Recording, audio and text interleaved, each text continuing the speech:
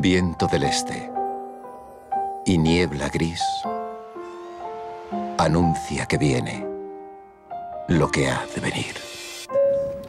Hola, estamos esta tarde con Colin Farrell, que nos va a presentar su última película, Saving Mr. Banks. Hola, Estamos Colin. means we're here, doesn't it? We are here. Oh, genius. I'm well, thank you. Muy bien. ¿Y Muy usted? bien. Yo estoy bien también, gracias. So tell me a little bit, how did it happen for you? How did they offer you the project? I got the script and with an accompanying note from my agent saying you should probably read this pretty quick, it's very good, and it's all moving very fast, and I read it and it was an offer, and I read it about 2 o'clock in the morning one night and emailed my agent straight away saying whatever I need to do to be in it, yeah, I'm there. Were you aware of this whole thing before they offer you? No, not at all. The backstory of the process of bringing the Mary Poppins books to the screen, no, and I knew nothing about Walt Disney's personal life and none of it. I think the story about the making of this is one that the people in the hallowed halls of Disney Studios are well aware of, but outside of that I don't think it's common knowledge. She seemed to be a tough cookie. You think it was due to the relationship that she had with her father?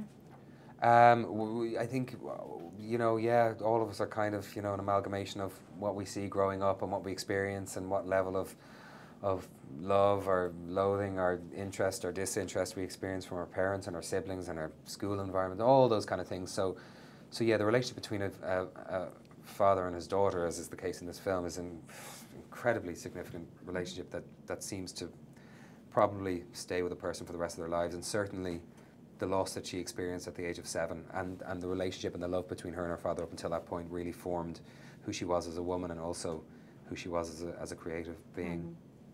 So how do you deal with, if you have any kind of traumatic experience as a child, how do you deal with that? I've never had a traumatic experience in my life. How do I deal with it as a child? Because I still am in many ways. How do I deal with it? I don't know. How do you deal with it as a child? As a child, how do you deal with trauma? As a child? Mm-hmm. Oh, you can shut down, or you know, you create a character that helps you to survive. And, you know, you try things and you see what the consequences of those things are, and then if they work and the consequences are pleasing, you continue those behaviours, etc., etc. You know. And you think she changed? I'm not advising that, by the way. Yeah. I'm not saying that's a great thing to do, or that's a healthy way of being. I'm just saying that's sometimes what happens. You think she changed? It was definitely a good thing for her to do this movie, but after a while they requested her to do the rights for the musical, and she was very hesitant about giving... I'm glad she got to keep her house. Mm-hmm. I'm glad she got to keep her house. If that's what came from, and I don't know for a fact that it is, but I'd imagine that's what came from her giving over the rights to... Personally, I mean, what came for the world and children and parents all over the world is the Mary Poppins film, which has stood the test of time and will continue to. But if P.L. Travers got to keep the house that she had called her home and that she had built, I'm glad for that. Yeah. Okay. Thank you so much, Colin. Thank you. Muchas gracias. De nada. Para ti. Mary Poppins existió de verdad. De modo que no vino a salvar a los niños, sino a su padre. Es su padre. No sabe lo que significa para mí.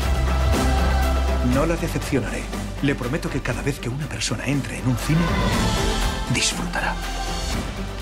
¿Es que no quiere terminar la historia?